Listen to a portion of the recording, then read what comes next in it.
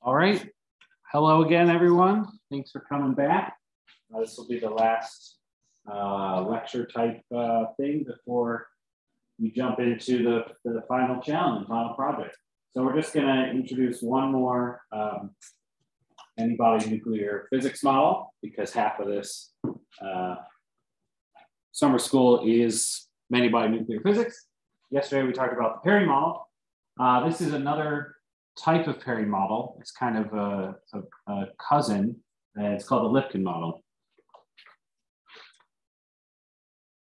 So we'll start with a picture.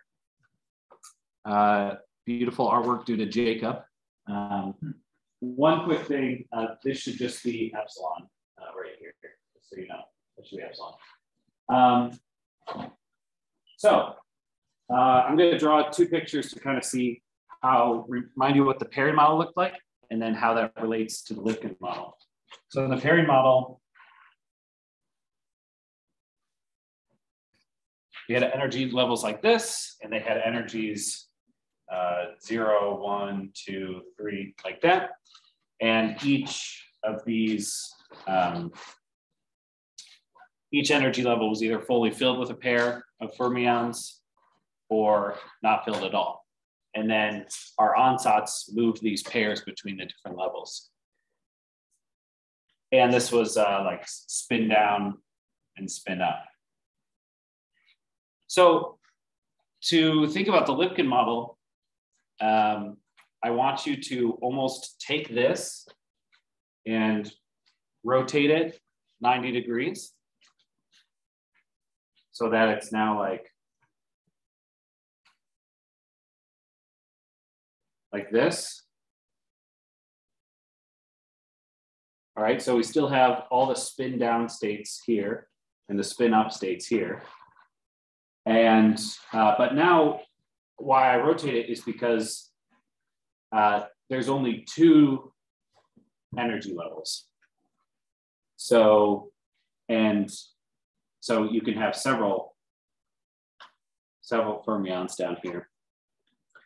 And so it's degenerate. All these have the exact same energy. And we call that, we're saying that energy is going to be minus epsilon over 2. And then the second level is epsilon over 2. And it's kind of flipped from the pairing model where the spin you were didn't matter, but the energy level determined your energy. Here, the energy level or the spin is what determines the energy. And then it doesn't matter where you are left to right. So we can look at this more mathematically. You'll see it looks very similar to the pairing model, but let me zoom in a little bit. But if you look carefully at the coefficients, you'll see that it's different. So now notice that the coefficient for the one body part is no longer P like it was for the pairing model, i.e. the energy depending on what level you're on, but it's now sigma, meaning the spin. So that's why I kind of think flip it over. So if you're spin down, then you have energy minus epsilon over 2. And if you're spin up, you have energy epsilon over 2. So sigma is plus or minus, and there's the epsilon over 2. So overall, the gap is epsilon. That's why it should be epsilon. And then the two-body part, we can see instead of in a pairing model where you would take both spins from an energy level and move it to another energy level, you're now taking the same spin on different indices horizontally to the opposite spin at the same two indices horizontally. So that's why we have this great picture here. You can think of this bottom level initially being fully filled with fermions, and the Hamiltonian, this second body term, in pairs moves them up and down. So depending on what P and P prime is, it grabs two of these fermions and lifts them up. Or if they're already up, it can lift them down. So you could have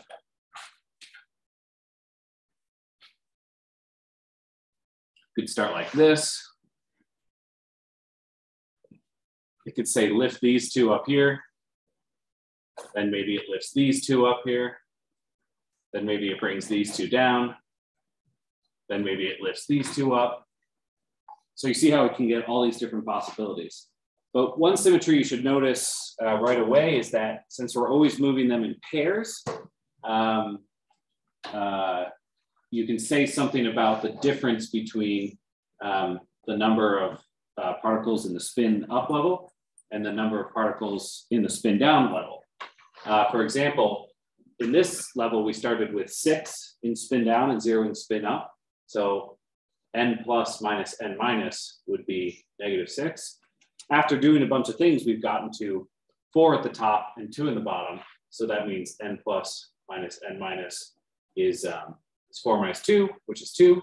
And you'll see that this n plus minus n minus is always even because you're bringing them in pairs. If you want to make it odd, you'd have to just move one of them, which you can't do. So similar to the pairing model, the number of particles is conserved, but there's this additional symmetry that has to do with what's on the top and then what's on the bottom.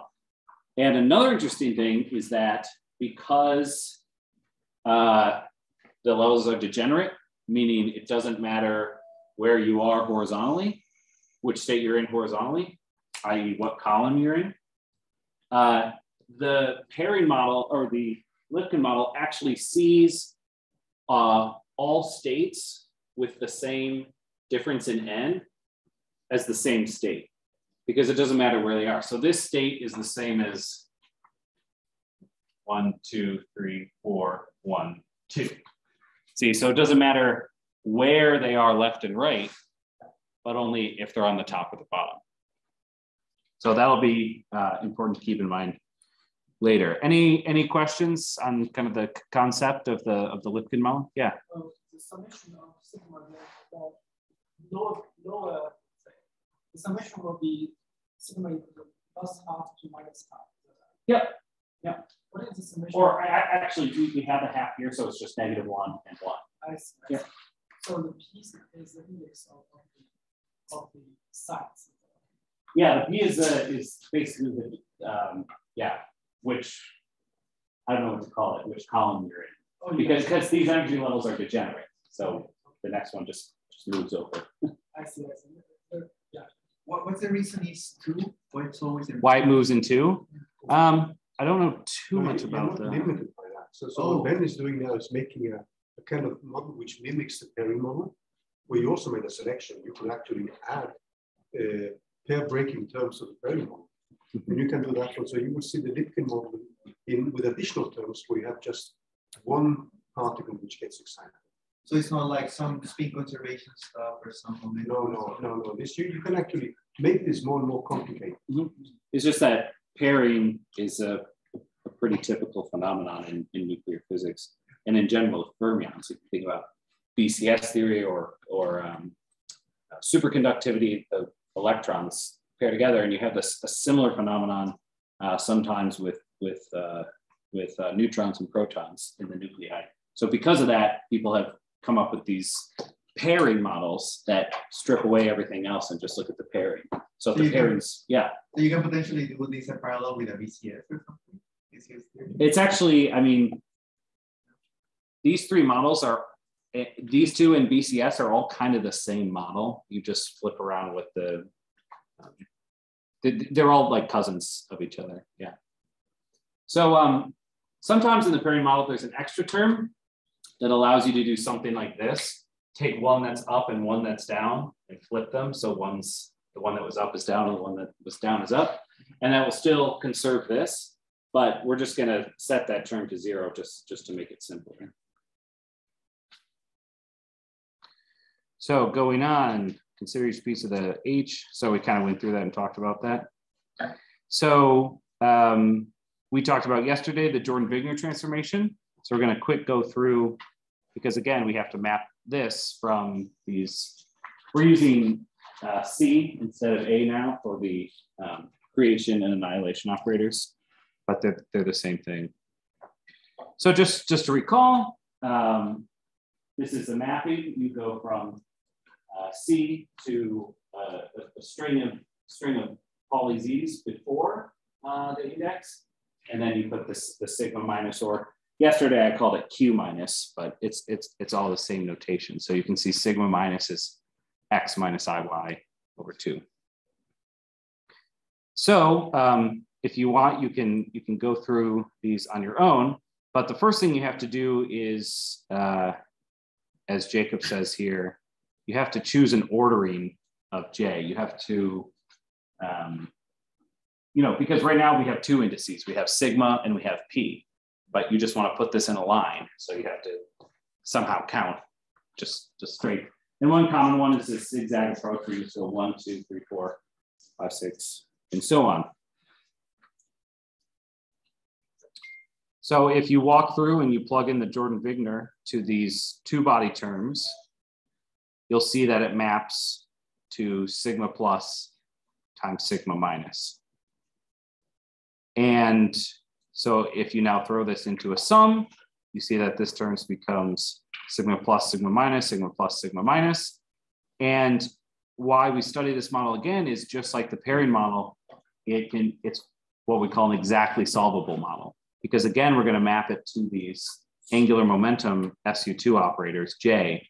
And we know all about the group they live in, SU2. And so that helps us exactly solve the model.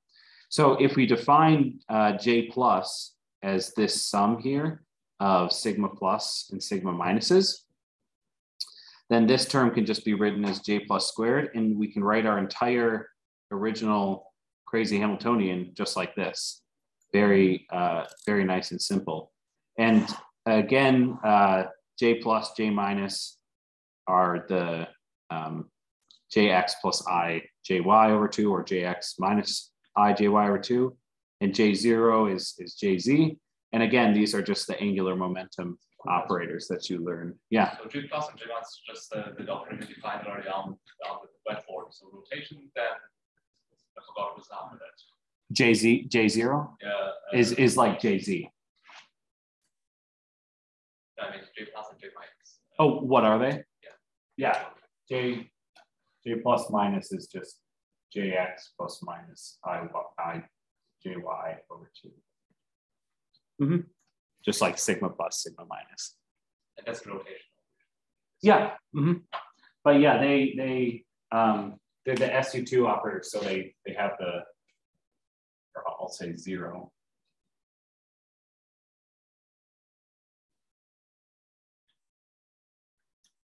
Figuring exactly what it is, I think this is like plus minus, or this is something proportional to Jz, and this is something proportional to J plus minus. But these are just the angular momentum operators that you learn. You could also write it as sigma plus minus, where it's x plus minus Iy over 2. And you could just write Jz is sigma z. So we're just switching between notations. Sometimes we use J, sometimes we use sigma. X might be the X gate and Y gate. Yeah. Mm-hmm. Or poly X, poly Y. Okay. Yeah. So yeah, you can see the definitions in the slides where in terms of the signal matrices. Mm-hmm. Yeah. So just like the paired model from yesterday, we reduced it to all SU2 operators. And remember that this J plus and J minus are actually each sums. So this is nice, but we're actually going to do a trick where we can now cut down the number of qubits we need in 2. Because right now what we're doing is we're mapped, if I have a Lipkin model like this, and let's say there's 4 sites. Right now the way, and then these are potential spots for it to go. Right now the way we're mapping it is we're using 8 qubits, 1, 2, 3, 4, 5, 6, 7, 8. So this state would be like 1, 2, 3, 4, 1, 2, 3, 4, meaning the bottom 4 occupy the top 4 not. So that would mean if you want to go from this state to this state, which is 1, 0, 0, 1, 0, 1, 1, 0. That means you have to interact with 4 different terms, right? You have to change these 2 to 0 and change these 2 to 1. That means it's a 4-qubit gate. But remember, we don't like any gates over 2 because we don't know how to efficiently decompose them. So instead, what we're going to do is we can do a mapping that instead of using 8 qubits, only uses 4. Can anybody think of one? Yeah, all means the particle is slower. 0 means the particle is. So now this column is represented by 1 qubit. This column is represented by another. This is another, and this is another. And up means, or 1 means that the particle's here and 0 means there. So now this state would be 0, 1, 1, 0. Whereas the original state was 0, 0, 0, 0. And to go between them, we only have to touch 2 qubits. 2 qubit gates. So this different way of pairing the 2 particles together or 2 qubits together. It's a different mapping from the fermionic space to qubits. So unlike in the pairing model from yesterday, where each energy level was a qubit and 0 meant it was occupied or unoccupied, which is an exact extension of second quantization, we're doing something special here where each particle gets a qubit and 0 means it's in the down state and 1 means it's in the top state. And no, we can only do this because there's only 2 states. If there were a 3rd state, it wouldn't work out. But this allows us to cut down our number of qubits and only have to deal with 2 qubit gates. And this is completely fermionic. Yep. So this is what Jacob talks about here, further simplification of symmetry, if you want the details. And so when you do that, this is what our Hamiltonian finally looks like, very simplified. So you'll notice this is very similar to what the pairing model looked like, except that this Z was an I minus Z. So it's just off by a constant factor. And there was a P here, which meant that, so there was a the coefficient was inside the sum. The other thing is that this was a plus sign instead of a minus sign. And that's because XX plus YY, as you saw yesterday, flips between 0, 1 and 1, 0. And leaves the other 2 the same. Well, X minus YY, you can work out, does the other. It flips between 0, 0 and 1, 1 and leaves the other 2 the same, which is exactly what we want because that's what we're doing. We're going from 2 zeros to 2 1s and back and forth. So that's a little intuition on what it looks like in terms of spins. So let me think if there's anything I wanted to say. Yeah, so that's the Lipkin model. And before I'm going to jump over this and then come back to it.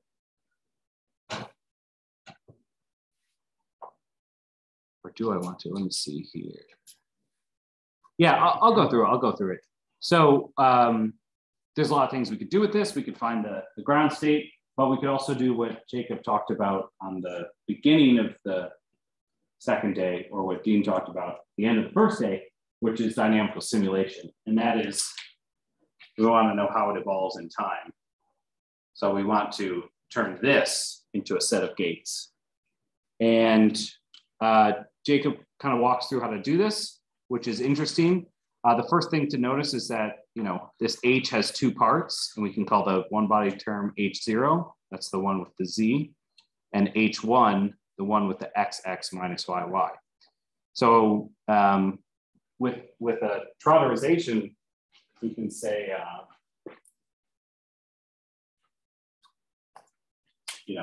e to the minus I H0 plus H1.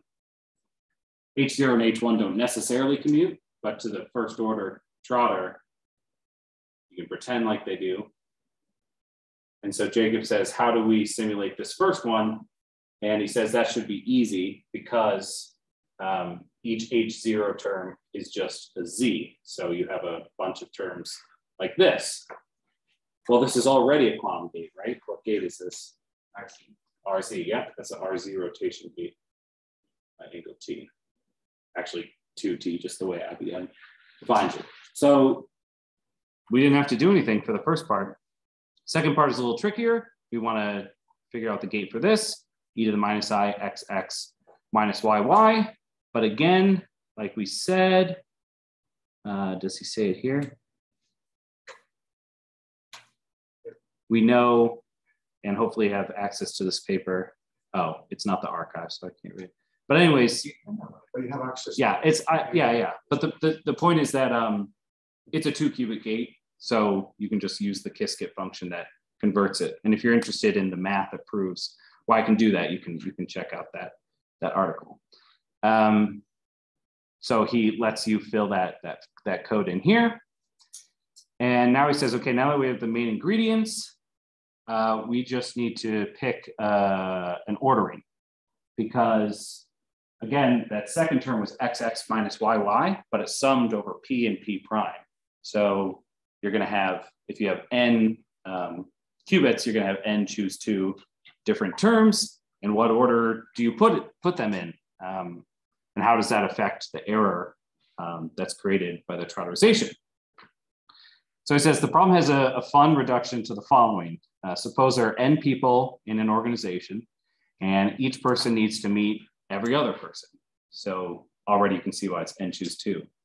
But meetings are one-on-one, but they occur in rounds. So if we're all sitting here and like I shook Morgan's hand, and then you guys shook hands and you guys shook hands, we can shake hands at the same time, right? But we all have to do it at the same time. And that's analogous to what we were talking about yesterday with that ansatz that looked like this. It turns out if you want to get all 4 choose 2, which is 6, the ansatz looks like this.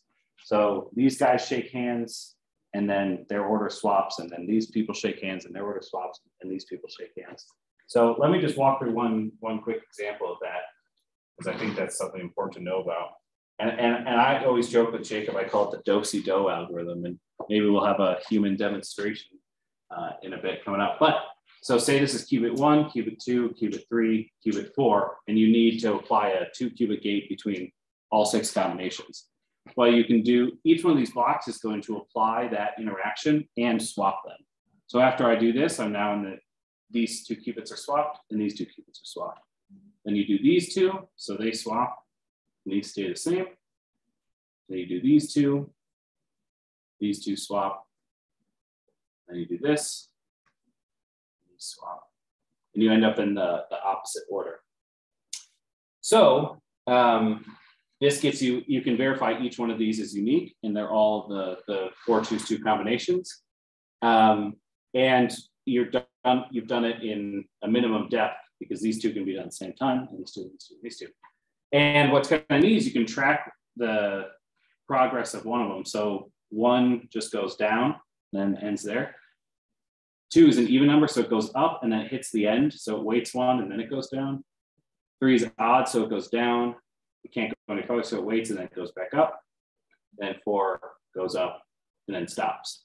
And you can see they all cross each other's paths. So I call this the do-si-do, because if you had 4 people standing in a line and you do this dance, you're going to shake arms with each person. And you'll notice, I mean, we'll do this for real in a little bit. When you're the person, you get to the end, you have to wait 1 round before you go back. So that's why you wait there. Okay, so that's what he's talking about here. How can everyone meet in the shortest number of rounds? So that's the answer. And this is called a swap network. But in the case of the office, I can assume that I can connect everybody with anybody else at any given time. Here you can only connect neighbors. Yeah, here we're assuming linear connectivity, which is very common in today's quantum computer. So you can only apply a 2-qubit gate between them. For the people in the office, I think you can do it in n-1 by just doing this thing that you were saying the other day. If 1 and 4 can talk to each other. No, everybody can talk with everybody in the office. Yeah, you can do it in 1 less. Yeah. So he says, as an lower round, we require n-1 rounds, since each person needs to meet n-1 other people. Can this be achieved? Yes. I've already gone through how it works. So you could then put this in here and put these in one at a time, keeping track of which one they are. So like for this gate, you'd say, well, put it between gate 2 and 3, but make sure it's the simulation between 1 and 4. So, oh geez. So you would fill that out. So that's how you would simulate the time evolution. And then I'm going to skip phase estimation just for 1 second because I want to show you something interesting about another application. So instead of simulating how this model evolves forward in time, we could forget time exists and try to just find the ground state energy. And we know that one way to do that is the VQE algorithm. So let's look real quick on how to do that. So if we just have 2 columns, so if our model is just this, then this is what the Hamiltonian looks like. Z1 plus Z2, and then we only have one of these mixing terms, x1, x2 minus y1, y2. I should have hidden this answer, but as I said earlier, xx minus yy swaps you between 0, 0, 1, 1. So it'd be natural to think of an ansatz that rotates between the 0, 0 state and the 1, 1 state. I'm not going to show you the circuit that prepares that because running this as VQE is one of the options you could, or one of the ideas you could do for your challenge problem. So I'm not going to give that away, but it's similar to what you did with creating. You've already done this for 0, 1, 1, 0, but they were the same and you had a phase, so it's kind of similar. And note this looks like a Bell state. So I'm going to just go through a couple other things about ansatzes related to this problem. And from now on, these are all just possible suggestions of things that you could work on. And this would be, for example, if you liked the part of the notebooks where someone gave you an expression for an ansatz and they said, figure out the circuit in terms of gates that creates it. So if that interests you, these might be fun projects to work on. So, so that was for 2 qubits. I want to show you what the ansatz looks like for 3 or more qubits. So I'm going to do 4. I'm going to do n equals 4. Turns out a good ansatz is actually going to look like this. Some coefficient 0, 0, 0, 0. Some coefficient 1, 1, 1, 1. And then some coefficient that's actually a superposition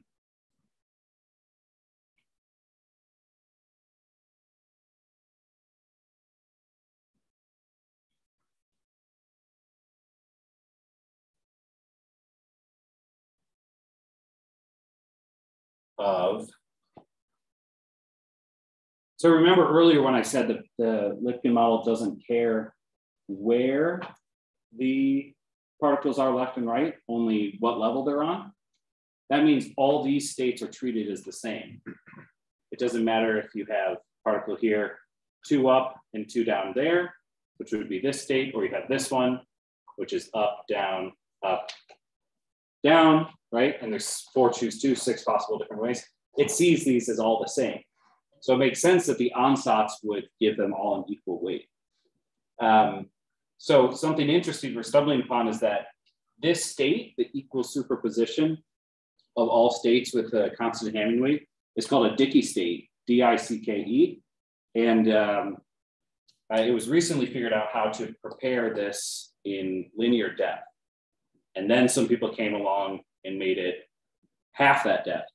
And so it's still like an open question of how efficiently can you prepare these types of states.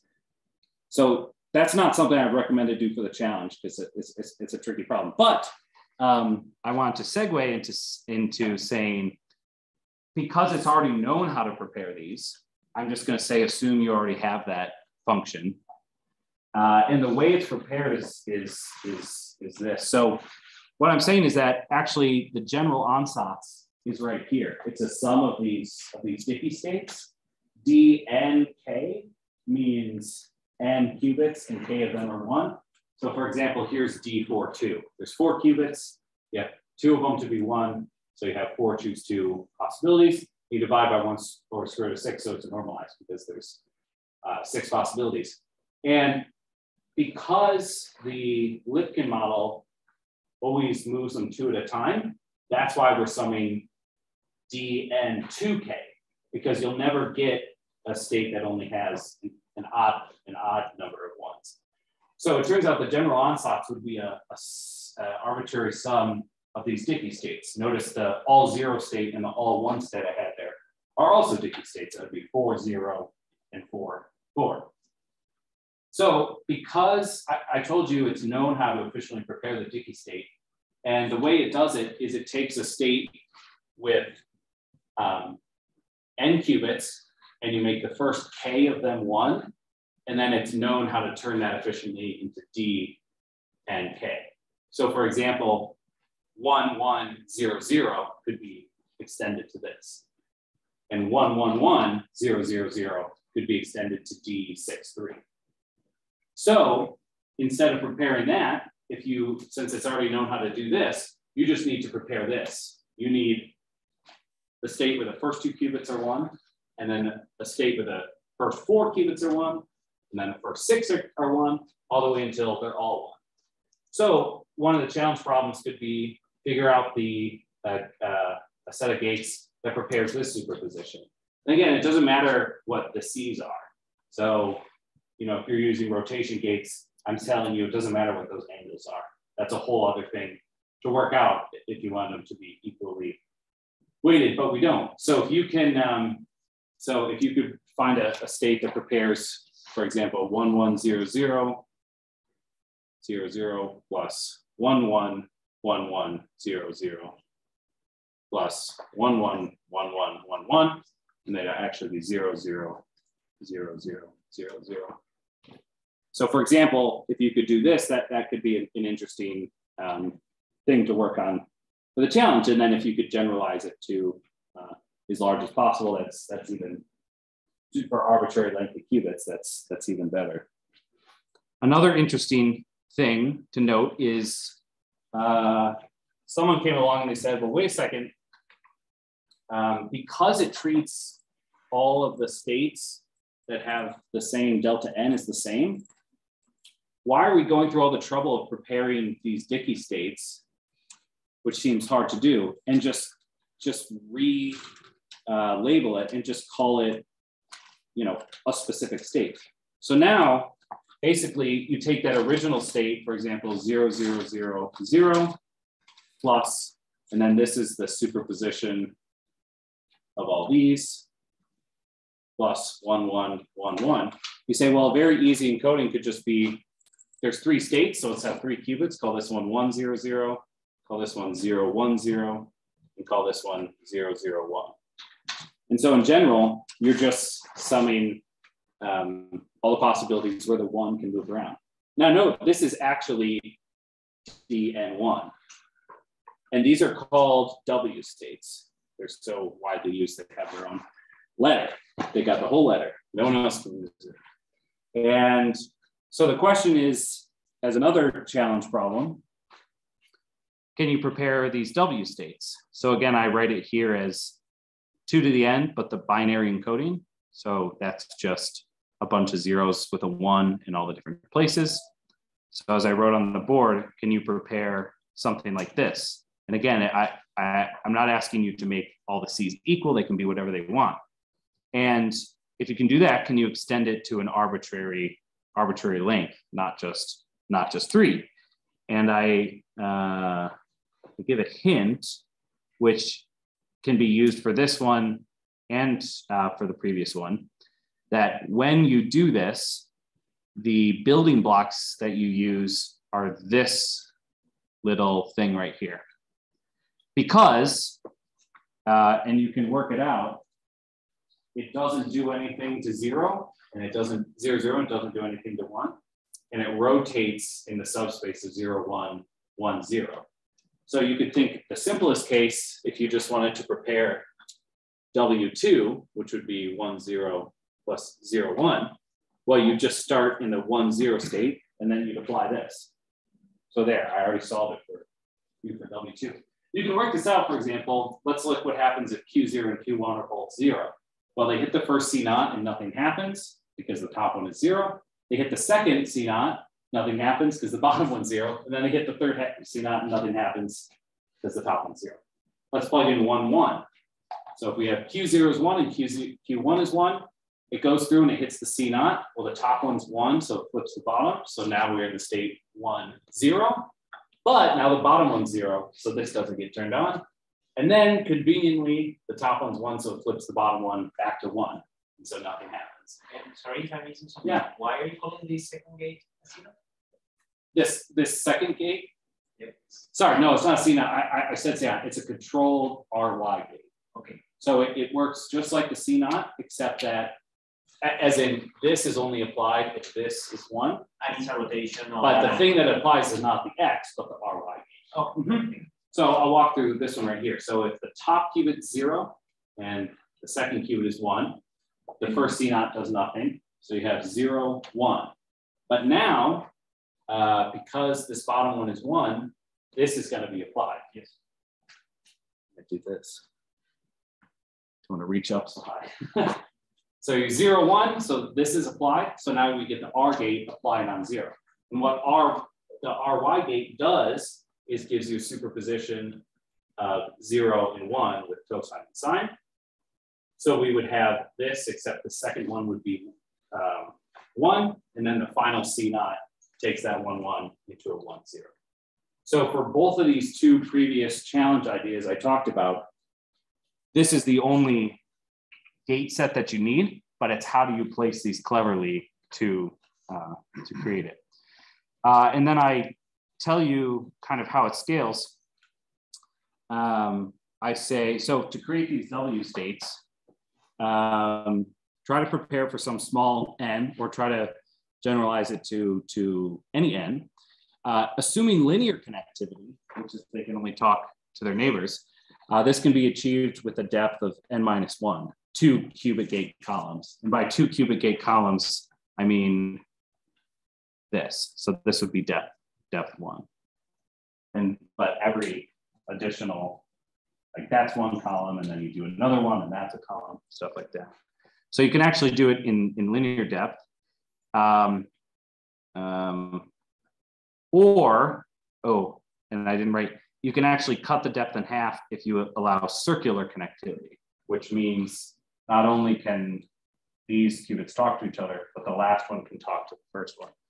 Let me write that in there. If you're clever, or circular. Oh, and then I say, would circular connectivity help you at all? Well, okay, I just answered that.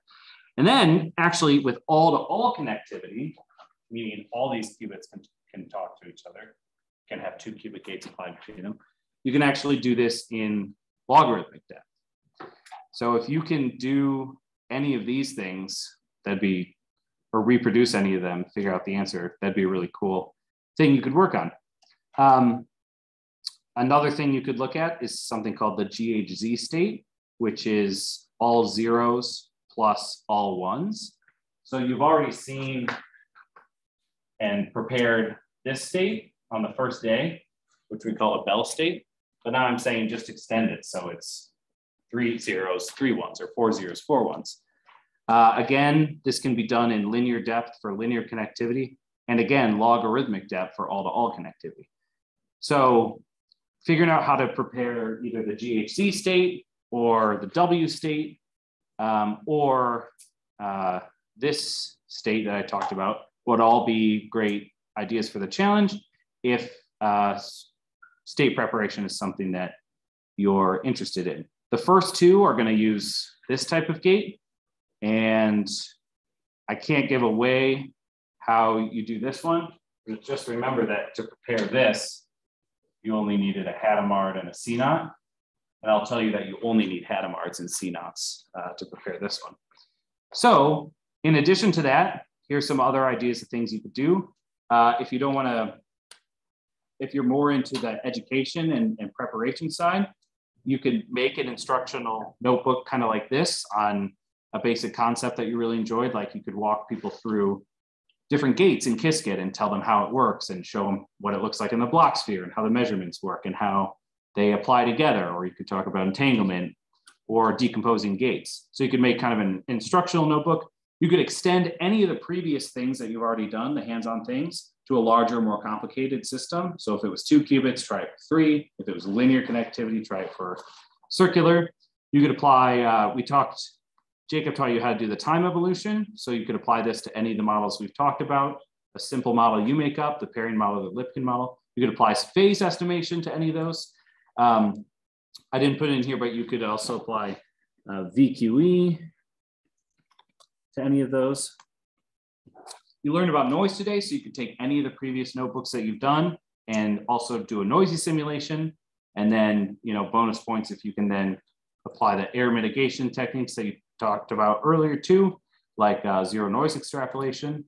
You could do something like we just talked about, how to figure out how to efficiently prepare certain ansatz for different qubit connectivities, or anything else you can think of that has quantum computing and or many-body nuclear physics. And if you have an idea and you're not sure if it would be able to be done in a certain amount of time, or you're wondering if it's a feasible idea, you can talk to Morten or myself or any of the TAs. And if you don't have an idea, you can also ask us for some. As I went through, there's some here, but you can use any of the previous notebooks as well for inspiration. So that's it. You made it to the end of the lectures, and good luck.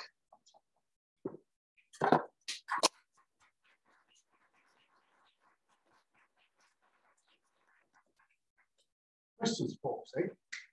So I'm kind of trying to actually one listed last or the one that we're going to create